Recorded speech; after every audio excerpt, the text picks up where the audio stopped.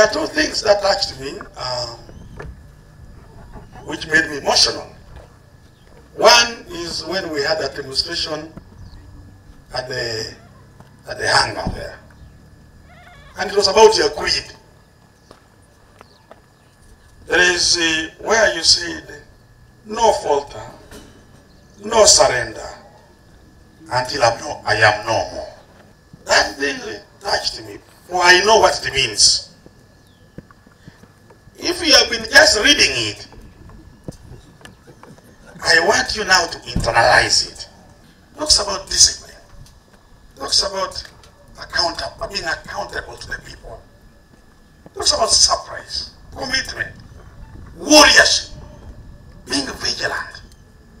You, the NCOs, you are the foundation of the army. Without you, the army is as good as nothing. Discipline is your docket. UPDF is a disciplined force. We are known because of our discipline.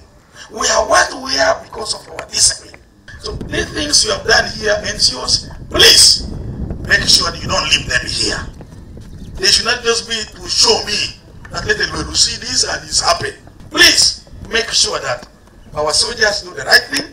Make sure that you get to know their problems, their challenges, and it is you to report their challenges, problems to the leadership. Because it is during guard mounting, that's when you get to know, oh, this man is sick, he has a problem with his child, oh, this and this. It is in that parade there. Very, very important. On behalf of Air Force, sir, and on my behalf, I'm honored this afternoon to welcome you to Uganda Air Force College. I also want to give glory to God for enabling us to reach yet another milestone in our endeavor to professionalize Air Force.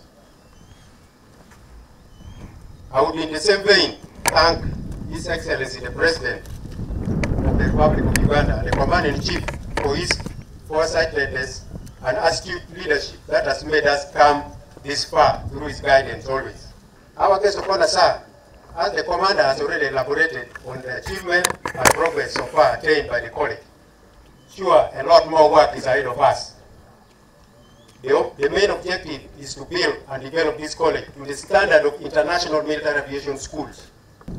It is important to note that the operational readiness of Air Force depends on the serviceability of various air sets and the availability of trained personnel at different levels. For the graduates, I would like to applaud you for keeping three things: the shape for us in Air Force, that is discipline, hard work, and teamwork.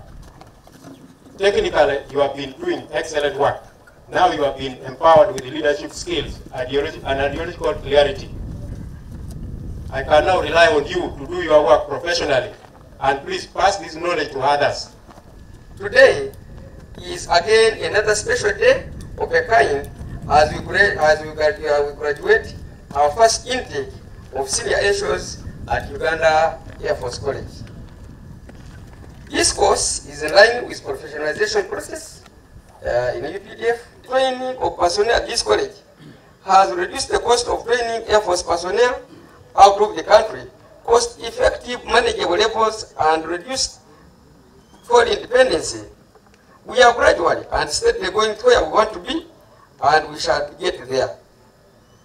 Where there is determination, failure cannot dismantle a flag of success.